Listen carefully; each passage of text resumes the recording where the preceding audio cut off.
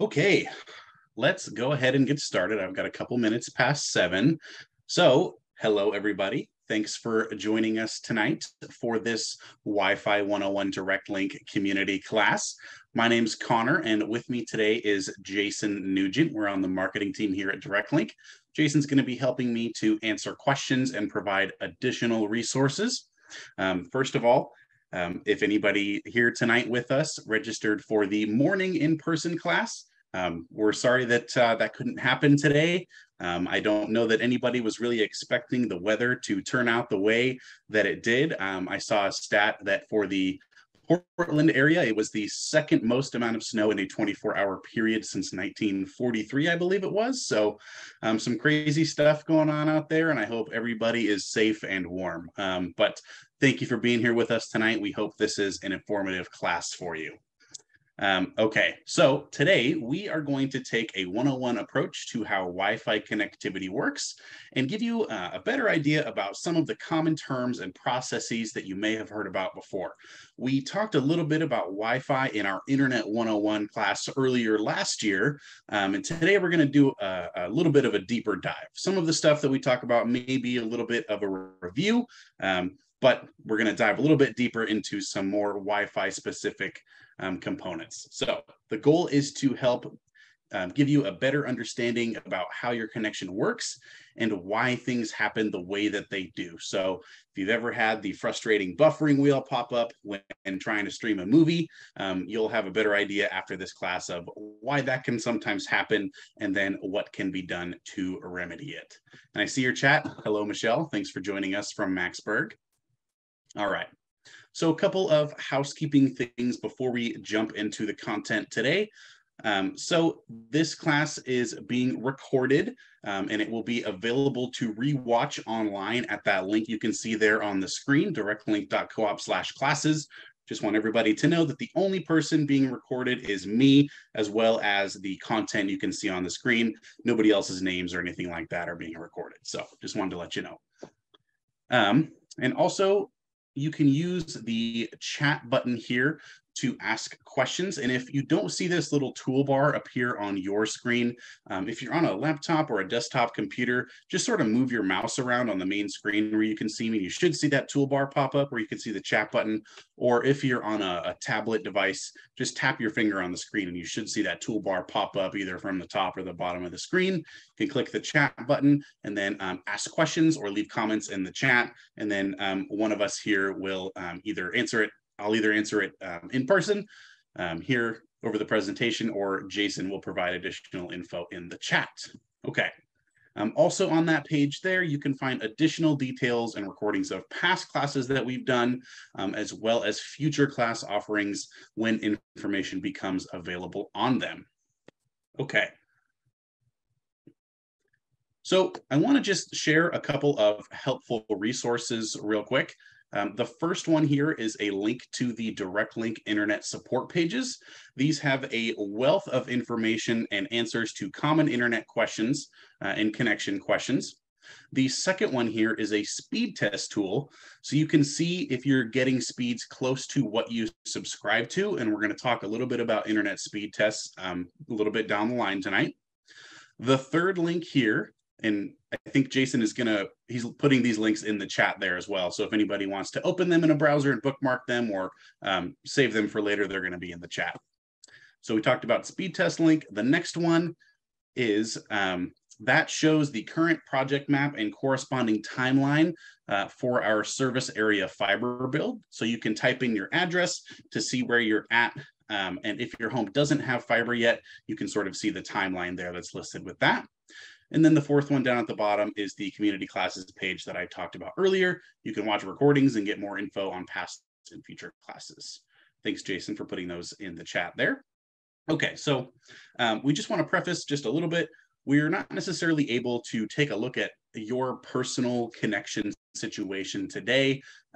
We can certainly take down your information and situation. If you have a question that's specific to your home, your subscription, your connection, and then we can have one of our team members look into that for you and get back to you. But I will invite you to, if you have questions specific to your account, your subscription, to give your local member services team a call, and they would be happy to answer any questions specific to your account. Okay, so before we get started, let's take a look real quick at the wonders of Wi-Fi technology and see what sorts of amazing things one can do with it.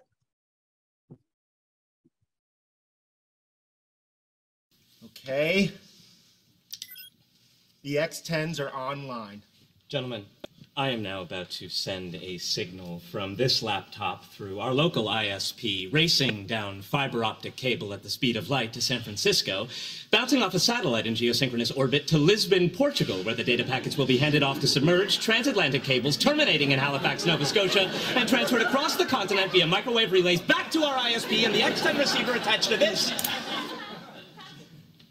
lamp. Look at me! Look at me! I've got goosebumps. Are we ready on the stereo? Go for stereo.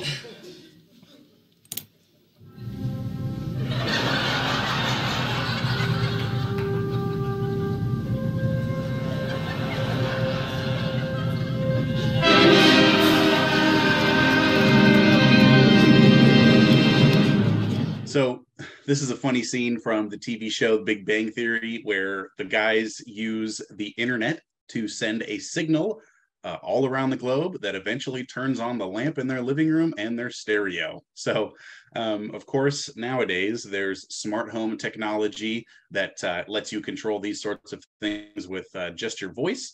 So this just kind of goes to show some of the amazing things that the internet can do, even if on the surface it may seem like somewhat of a rudimentary task, right?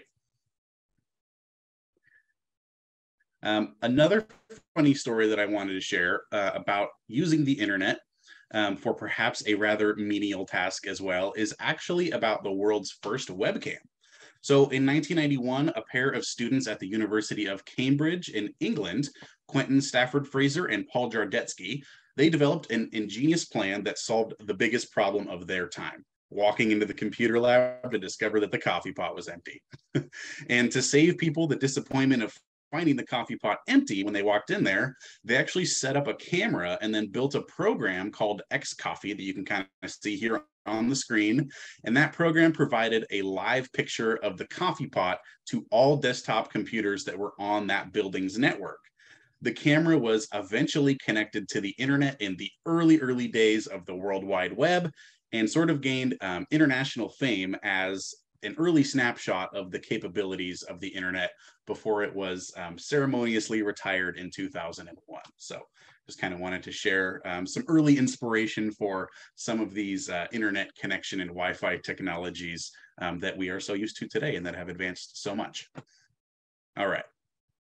So before we talk about Wi-Fi, we first just need to talk about the differences between the internet and Wi-Fi. And this is, again, going to be a little bit of review for those of you that attended our Internet 101 class, but I just wanted to make sure and touch on it again real quick. So sometimes we hear that internet and Wi-Fi are the same thing, or that maybe someone says they don't need internet service, they just want Wi-Fi, but the truth is that there is no Wi-Fi without physical internet infrastructure that allows data signals to travel between different points. That's the internet infrastructure that's set up. So again, internet service is the signal that gets sent from our central office to your home over our internet infrastructure. Wi-Fi, on the other hand, is the wireless distribution of some of that signal through the air. Devices can then connect to that signal wirelessly and access the internet to stream movies and shows, play games, have video chats, send emails, so on and so forth, right? Devices can also connect to the internet through a direct wired connection as well, which we'll discuss in just a moment.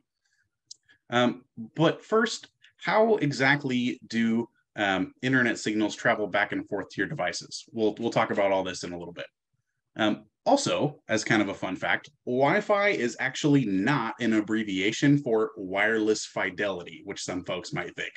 And it doesn't actually really mean anything. However, around the time that Wi-Fi was created, the term hi-fi, which is short for high fidelity, was a term commonly used to describe the high quality reproduction of sound and images. So in 1999, a group of major companies in the electronics industry formed a nonprofit called the Wireless Ethernet Compatibility Alliance, which is now known as the Wi-Fi Alliance.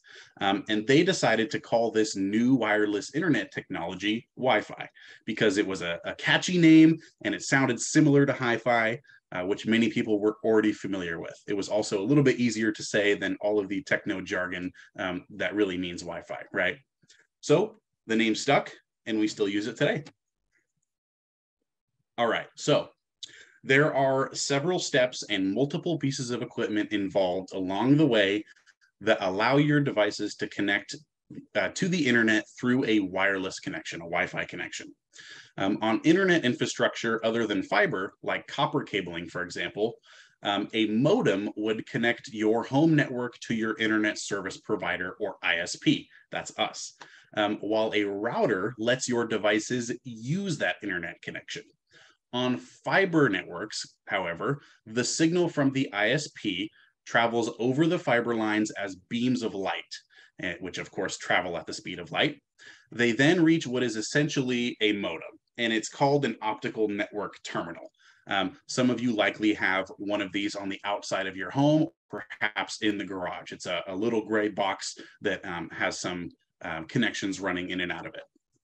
So once the signal reaches the ONT on your house, the beams of light are then converted by the ONT into electrical signals and are then sent to your router through Ethernet cabling running through your walls. The router then sends those signals to your devices, either through Wi-Fi or through a wired connection, which we'll get into next. So let's talk a little bit about Wi-Fi connections and why you might use them. All right, so we mentioned that Wi-Fi connections allow you to connect devices to your home network and receive internet data signals wirelessly. So this is going to be the primary way to connect most modern devices to your home's internet connection. So think about devices like smartphones, tablets, handheld gaming systems, streaming TV devices like an Amazon Fire TV stick or a Roku box. These are devices that are generally going to be connected to your Wi-Fi network, pretty much because they can't connect to a wired connection. Your smartphone doesn't have a port to be plugged into an Ethernet connection. Now, since the internet signal is being broadcast wirelessly through the air, there is the possibility of interference occurring that can impact the strength and the speed of the wireless signals. We'll talk a little bit more about this in just a moment, but you can think of it sort of like a radio signal.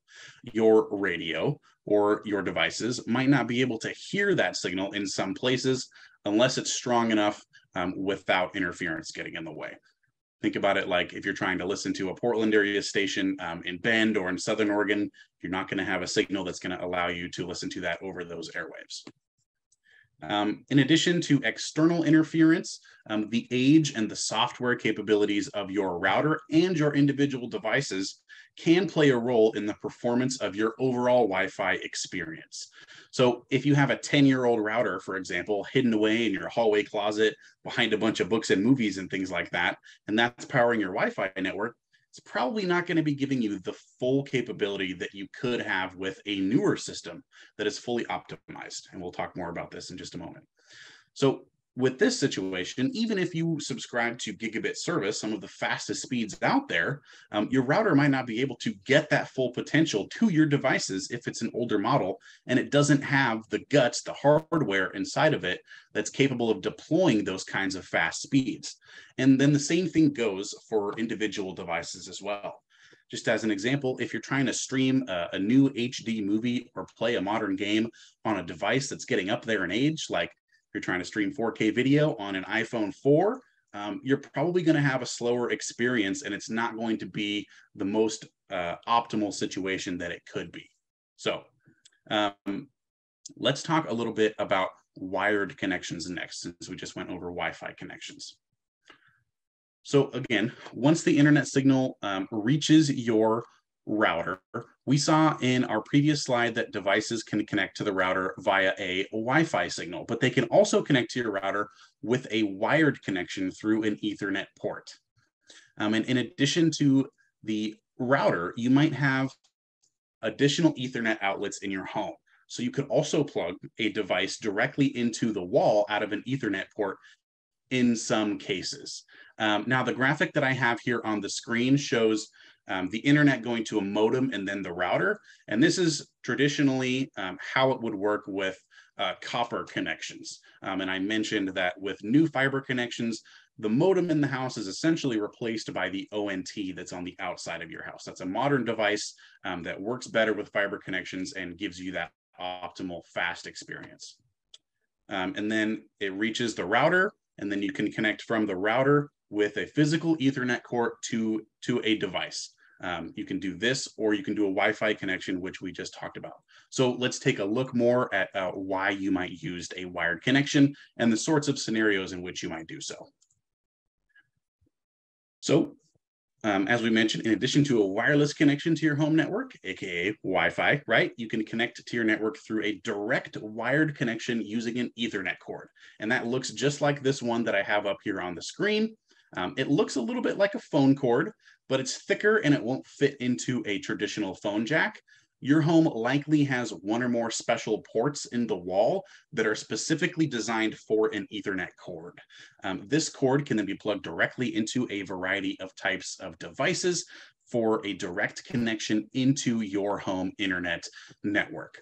And what I'm going to do real quick is I'm going to launch a poll that will show up on your screen here. And I'm just wondering, does anybody at home run wired Ethernet connections to any of their devices right now? Is everybody just using Wi-Fi, or is anybody out there actually using wired Ethernet connections for any of their devices? Okay, I see votes coming in. Awesome. Okay, all right.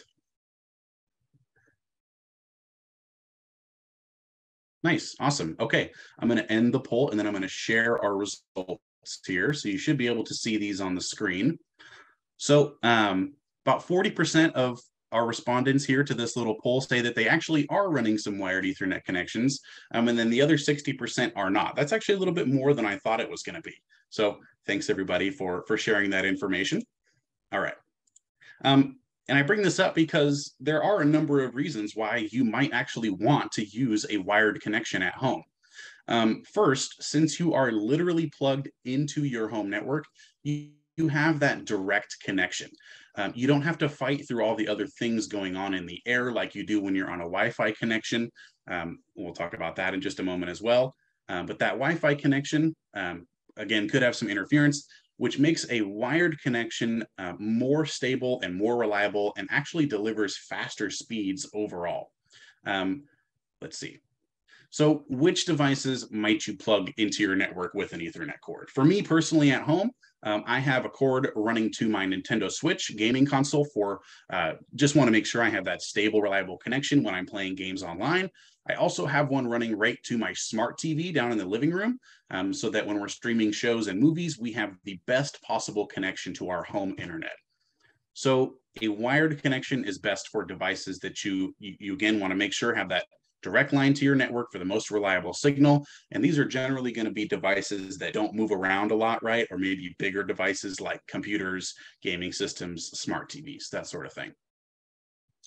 So, however, I do want to make note that Wi-Fi equipment is becoming more and more advanced, and routers are now capable of delivering internet speeds at almost the same rate as Ethernet cords are. The new routers that we at DirectLink are working to deploy to our members currently are fantastic and honestly make it so that you don't even really need wired connections. They are that good. Okay. So when it comes to the actual Wi-Fi signal itself that travels through the air, there's actually two different types of signals that your devices can access. These two signal bands operate on separate frequencies in the air. One is a 2.4 gigahertz band, and the other is a 5 gigahertz band. And you can essentially think of this like AM and FM radio frequencies. So most Wi-Fi routers are able to transmit both signal bands at the same time, and your devices can generally connect to either one of them. I want to talk about the differences between these two signal bands and why you might want to use one or over the other. and how they sort of work. So the 2.4 band is best for devices that move around a lot throughout the day or that are farther away overall from your main Wi-Fi access point, like your smartphone, for example, especially if you have a large home. The 2.4 band has a longer overall range and can actually penetrate solid objects a little bit more easily, like thick walls or furniture.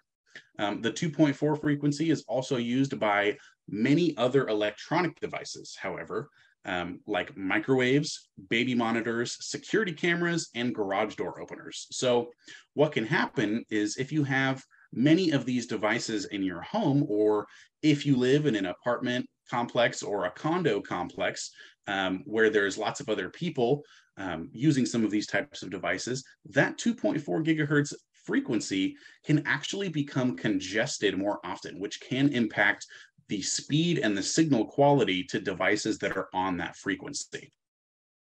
On the other hand, however, the 5 gigahertz band is best for devices that are closer to your router so that they can take advantage of the faster speeds that the 5 gigahertz frequency offers.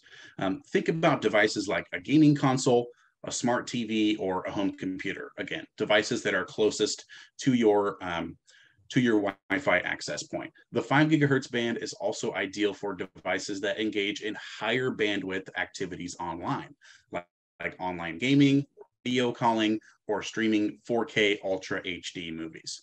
That's because the 5 gigahertz band can deliver faster speeds to the devices than the 2.4 gigahertz band. Okay, in addition, older devices may only be able to connect to the 2.4 band, while newer ones may be able to connect to both the 2.4 and the 5 bands. So again, think of this sort of like older radios only being able to get the AM frequency and then not the FM frequency. So you might be wondering how to change which frequency a device is connected to, right? So with some Wi-Fi routers and systems, this is a manual process where you would actually have two different Wi-Fi SSIDs. That's your network name, the name of your Wi-Fi. And then you would have two different ones that would show up in the list of networks when you go to connect a device, one labeled 2.4 gigahertz and one labeled 5 gigahertz. But with our new routers that we're putting out here at DirectLink, they actually have software built into them that automatically assigns your devices to the most optimal network for the situation that that device is in and reevaluates things periodically. So if the router notices that a device is on one frequency but isn't having the best connection experience, it will optimize things and move the device over to the other frequency to make sure that you are getting the best experience possible. It's pretty cool, these new devices and how they work. Okay. So I wanted to share a couple of quick tips for how to improve your Wi-Fi signal that we've sort of touched on a little bit already. And this first one is what our technicians essentially will do when they install your equipment. The router should be placed in a central location free of obstructions, like you can see in this little graphic here. So we don't want the router hidden away behind a bunch of books, other objects, or other things that could block the Wi-Fi signal from reaching where it needs to be. I use the example of a router hidden in a hallway closet somewhere behind a bunch of movies and books. That can create obstructions that limit the signal that can get sent out from your router. Even if it's on that 2.4 band, that can still limit the experience of that Wi-Fi signal. The next is something we touched on just a little bit, is to try and reduce the interference from other devices that emit a wireless frequency. So we mentioned how the new DirectLink routers will help to manage this for you. And finally, make sure that you've got enough internet speed coming into your home to support all of your devices. And I've got just another poll here that I'm going to launch real quick for you guys. Okay, so I want to know, how many devices do you guys have connected to your home network right now? Think about your TVs, your smartphones, maybe you have printers, gaming systems, things like that. We've got a nice spread going on here. Okay. Nice. Awesome. Thank you.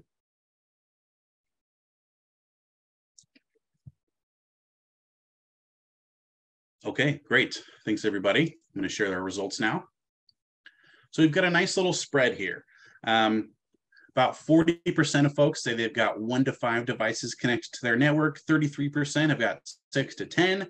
13% have 11 to 15 devices. We're getting up there now. 4% have 16 to 20, and then 8% of our attendees have 20 or more devices connected to their home network. Yeah. All right. And I bring this up because the average home in the United States now has an average of 25 devices connected to their home network at one time. And all of those devices on your network compete for bandwidth. They compete for the speed that's coming into your home. And if there isn't enough to go around, then that's where you'll start to see interruptions or that frustrating buffering wheel pop up when you're trying to watch a movie, right? And we'll talk about some of the activities that go on online that take up your bandwidth. Now, I did this exercise for myself at home, and I underestimated how many devices that I have. There's 2 of us here in my home, and we actually have about 23 connected devices between the 2 of us. I think I forgot our printer. I forgot 1 computer, and then I forgot we actually have a couple of smart speakers connected as well. They're Google Home speakers. So there may be some that you don't realize might be connected to your Wi-Fi network, but it's just a good exercise to think about, okay, how many devices do I actually have, and how many of them are connected to my network and are doing stuff? Okay. So not to toot our own horn here too much, the majority of DirectLink members recently saw some significant increases to their internet speeds. We want our members to have the best possible connection experience, and fast, reliable speeds do just that. Plus, our lowest speeds on fiber connections are now at 100 megabits per second download speeds and 50 megabit per second upload speeds. And we'll get into more details about those different types of internet speeds here shortly. Okay, so I just want to touch on how older devices can actually slow down your network. So older devices with limited Wi-Fi communication tech built into them, they transmit, and receive information much more slowly.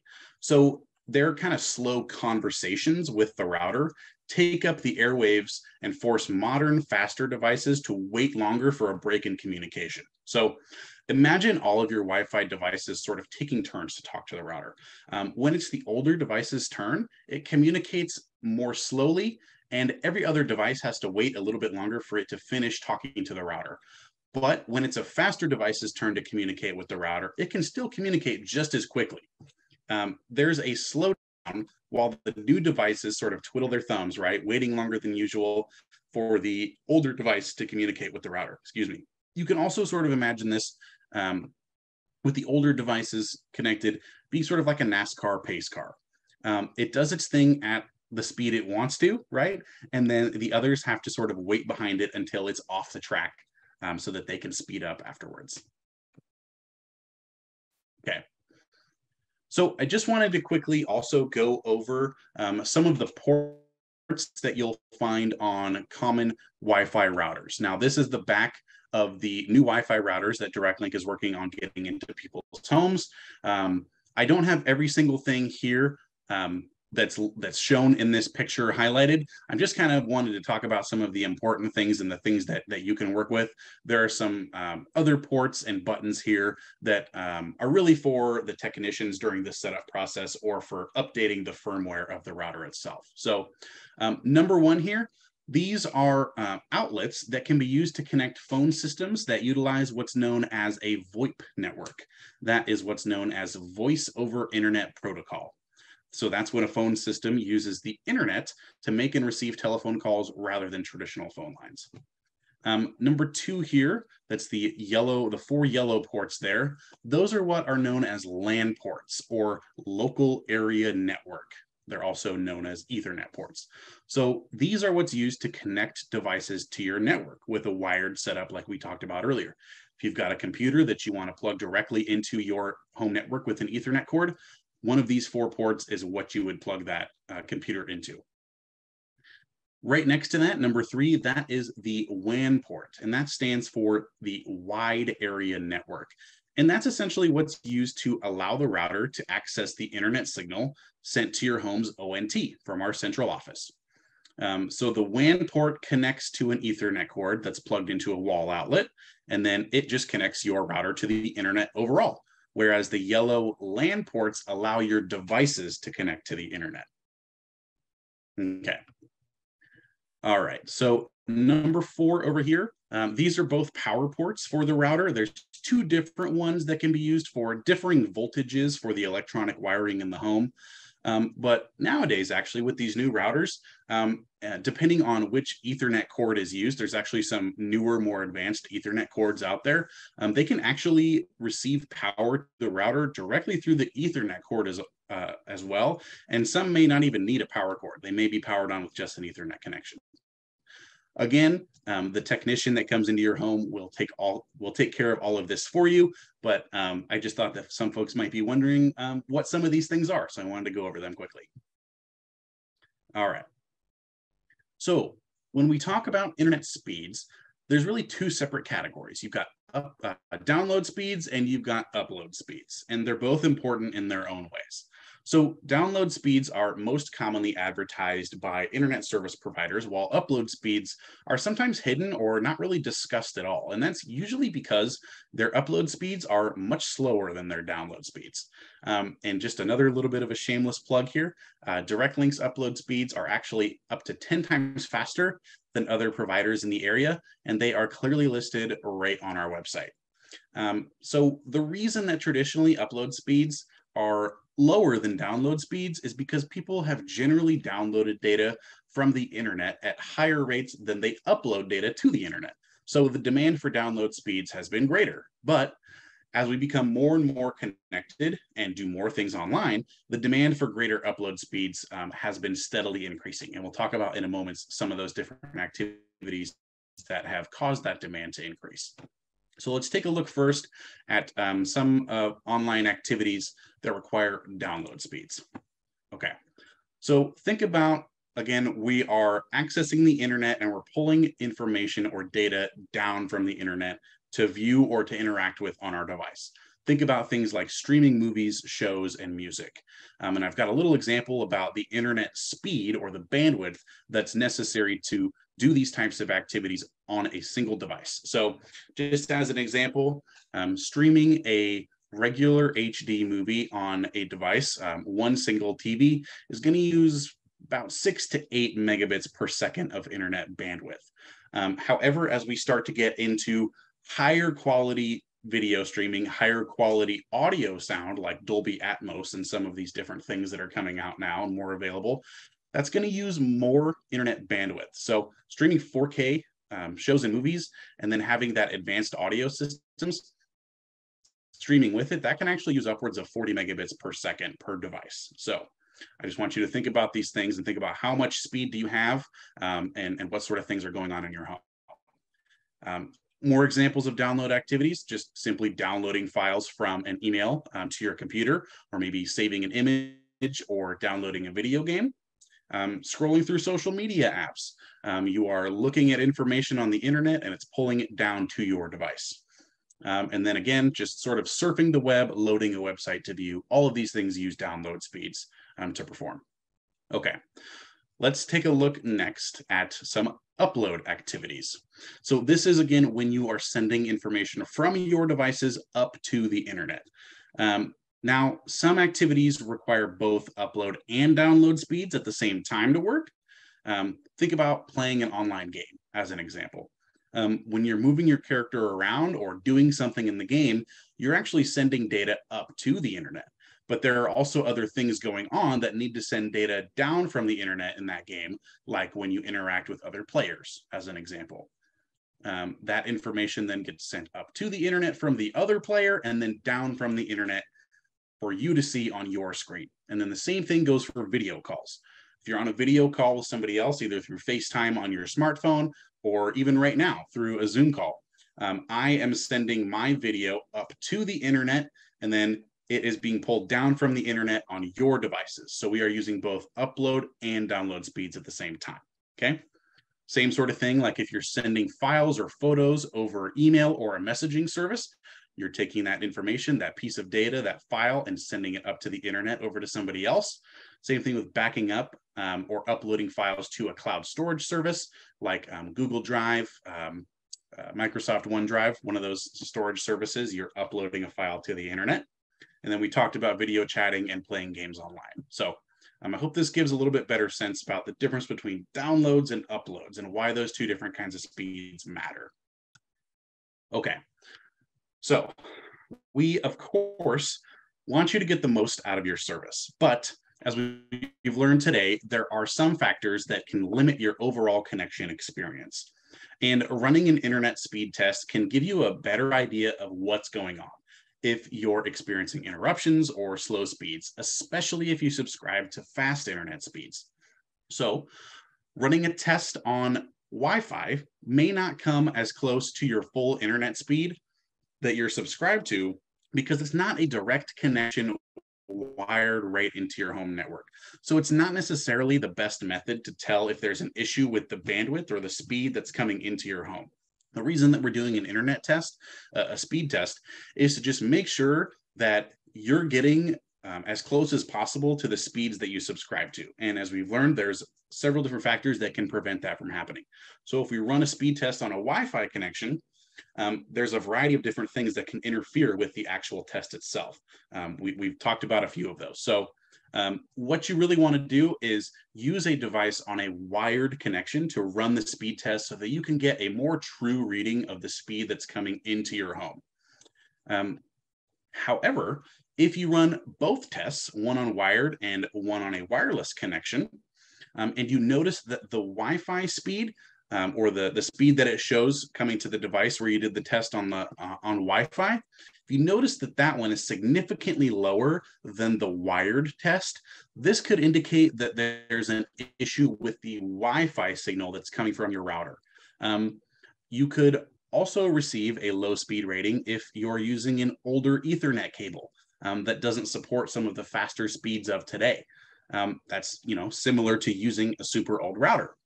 And really, to get the most accurate reading, we recommend that you run at least 2 speed tests so that we can sort of see the average between the two, because there may be some variance between tests depending on what's going on in your network at that point in time. But whatever your issues may be, our tech support team can definitely help troubleshoot them and find a solution for you.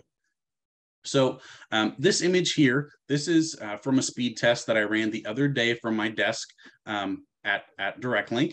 We've got a few different terms and numbers going on. And first of all, Jason, if you could pop that speed test link in the chat one more time. This site is actually hosted on the DirectLink website. It is speed.direct, or is it speed or speed test? Oh, he'll put it in the chat. I forget. I'm sorry. Speed.directlink.coop. Thanks, Jason. So this is where you can run a speed test on your network. So we've got a couple of different terms and numbers going on here in this image that I have on the screen. So first, you've got your upload and your download speed, which will tell you the speed that you're getting at that point in time and on the device that you're doing the test from. You can only see the download speed on mine just because that's when I took the screenshot. I didn't get the full test in. Sorry about that. So we talked about why you would want to do a speed test on a wired device over a wireless device earlier, so you can get that more accurate reading of the speed that's coming into your home. So you've got your upload and your download speeds. Then you have ping, which is listed in the top left of that white box there. And that is essentially the reaction time of your internet connection. It's how long it takes for the data signal to travel from your device to the internet server. For ping, the lower the number, the better, okay?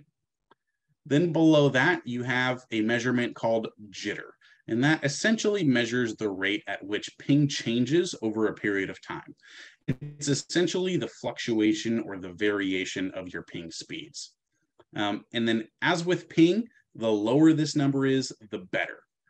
I see a chat came in. I don't see the speed test link. Let's see. Oh, I think Jason, can you go ahead and resend that to everybody? All attendees. I think he accidentally just sent it to me personally. So you should be able to see that. There it is. Thanks for pointing that out. Appreciate it. Okay. So with ping and with jitter, these are mostly important really the most important to online gamers, especially those that play fast-paced games. Because when you press a button on your controller to make your character on screen take an action, you want that action to happen immediately on screen. And many times gamers will actually refer to delays in their gaming actions as lag. That's sort of where that term comes in. Okay, hopefully that gives a little bit better idea of how speed tests work, why you might want to use them, and how you might want to do them.